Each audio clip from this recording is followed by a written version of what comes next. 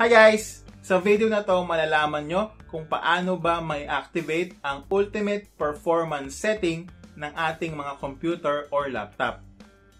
By default kasi sa mga karaniwang computer, hindi mo agad makikita ang setting na ito. Ang meron lang is yung balance mode, power saving mode, at high performance mode.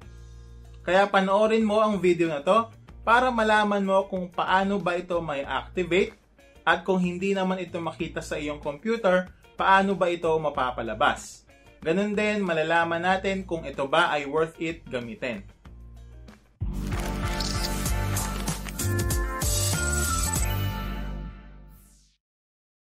Okay, so para ma-enable natin yung ultimate performance setting ng ating computer or laptop, punta tayo sa settings, pindutin natin yung Win plus I, o kaya naman i-click mo yung Start logo.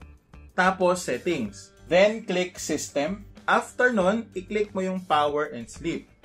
Tapos Additional Power Settings. Ang ultimate performance settings ay para sa mga high power systems. Ang ginagawa kasi nito is nire-reduce niya yung warm-up period ng iyong mga hardware. So kumbaga parang ready agad tumakbo yung iyong mga CPU, yung iyong video card, yung mga RAM. Kumbaga, ang ginagawa kasi niyan pag naka-balanced mode is kung kailan lang siya mag-activate. For example, ikaw ay nag-video editing. So kung kailan lang niya kailangan mag-render o kung kailan lang niya kailangan mag-play o gumamit ng hardware, dun lang niya iraran ng todo yung iyong mga hardware. Pag ultimate performance setting naman, kumbaga palagi siyang tumatakbo at its optimal performance. No? So kung kailan mo siya gamitin, agad-agad magagamit mo siya. Hindi tulad ng balanced mode o power saving mode, mag-warm up pa siya para mag-kickstart yung kanyang kanyang performance. So, ang downside lang nito is yung ultimate performance is medyo makain sa energy. So, kung ikaw ay naka-laptop ka at naka-battery ka lang, malamang ubos agad yung battery mo. So, it is recommended na kapag gagamitin mo ang setting na ito, is naka-plug ang iyong laptop sa socket. No? Kaya naman, kung ikaw ay gumagamit ng desktop, syempre, mas malaking kakaining energy o ng kuryente ng iyong mga hardware. Kung titignan natin sa ating kanyang voltages, mas mataas, ganun din sa kanyang temperature.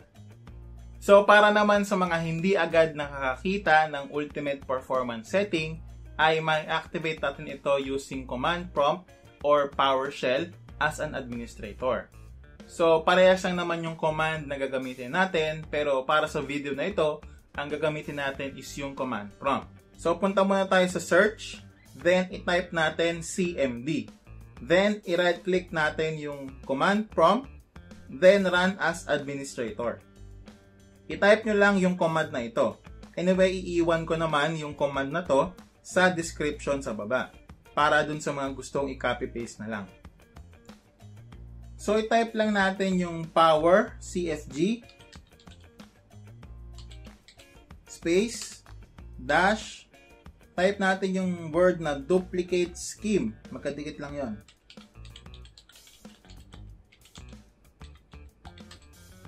And then space uli, tapos echo 9 alpha 4 2 bravo 0 2 dash delta 5 delta foxtrot dash 448 delta dash alpha alpha 0 0 dash 0 3 foxtrot 1 4 7 4 9 echo bravo 6 1.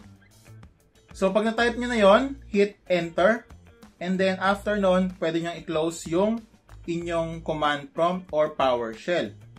After nito, makikita nyo na dapat yung ultimate performance setting sa power plan nyo. Okay, so worth it bang gamitin yung ultimate performance setting na ito? Para malaman natin yon, gagamitin natin yung Nova Bench Computer Benchmarking Tool para malaman yung difference sa performance ng bawat power plan setting na ito.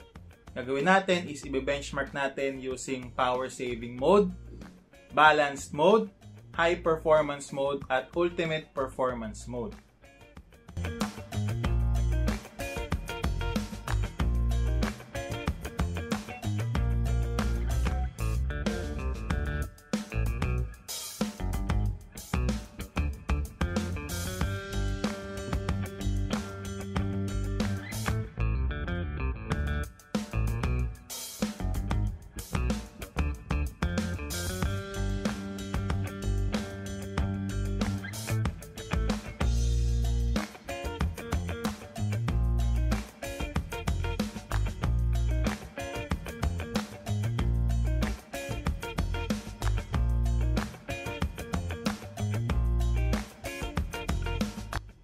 Okay, so ginawa yung benchmark ng kaka-restart lang ng ating computer, kada power plan, at walang nagra-run ng kahit na anong app sa background.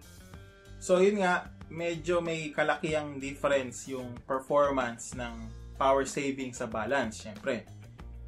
At ganun din naman, may difference din, kitang-kita mo rin difference sa balance sa high performance. Pero yung high performance sa ultimate performance, hindi kaanong kalaki yung difference. Although, very useful pa rin ito pag ikaw ay, yun nga, kailangan mo ng very stable ng power consumption sa iyong mga hardware.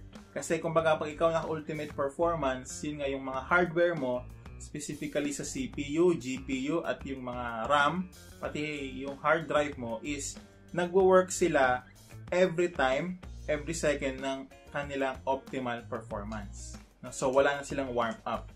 So, yun nga, kung ikaw ay hindi mo naman ganun kakailangan ng speed boost, is magstay ka lang sa high performance. So, kung nakatulong guys ang video nito sa inyo, please hit the like button. At wag mo rin kalimutan mag-subscribe sa channel ko. Ganun din, i-turn on mo na yung bell icon para lagi kang updated sa mga tech-related videos ko. And guys, please share this video sa inyong mga social media accounts, sa inyong mga friends, kasi sobrang laking tulong ito para sa akin. So, yun lang guys. Thanks for watching and see you next time.